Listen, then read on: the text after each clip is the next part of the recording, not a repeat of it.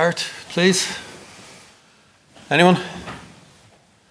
Troy, just reflect on your debut. What did it mean?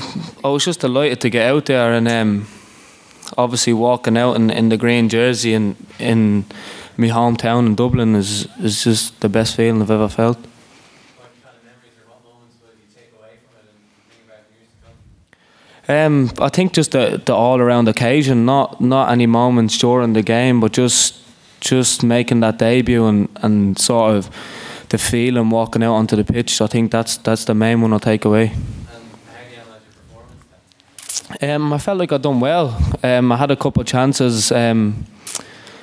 Could have taken them maybe, but I felt like I'd done well, yeah. Yeah, and my last question is, you weren't afraid, were you? I mean, you were squaring up to Winston Reid there, like that, so you're not afraid about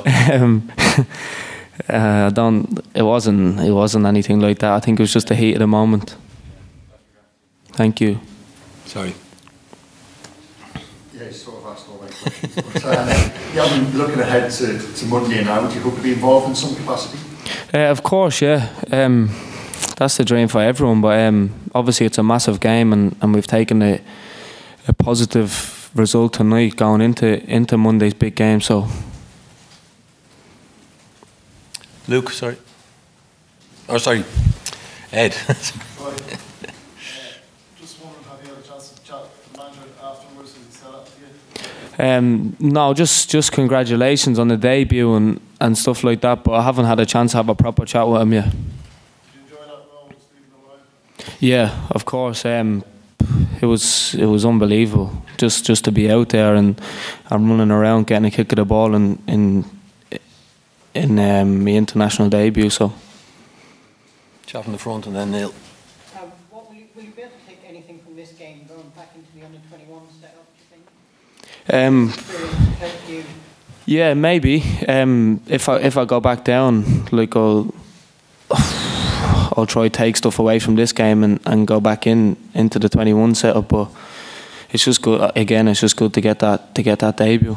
Neil. Troy, you referred to your own chances there, but obviously you teed up Sean with goals as well. Do you take a bit of satisfaction from that? Yeah, of course. As I said in an interview during the week, it's about scoring goals and getting assists and sort of creating chances. So, unluckily enough, I didn't get the goal tonight, but I'm happy that I came away from the game with an assist. Last couple. Harry Kane, clubmate, scored a hat-trick tonight. You couldn't better that, but it's happy for him. Yeah, of course. I didn't know that just till now, but yeah, he's a top player, and it doesn't surprise me one bit. Last question, Philip. Troy, are you surprised at how much progress you've made this season, and how far do you think you can go? That's a good question.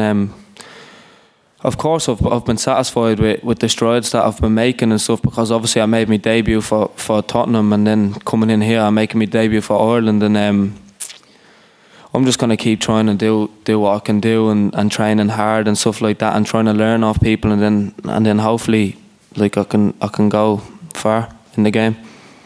Okay. Thank you very much.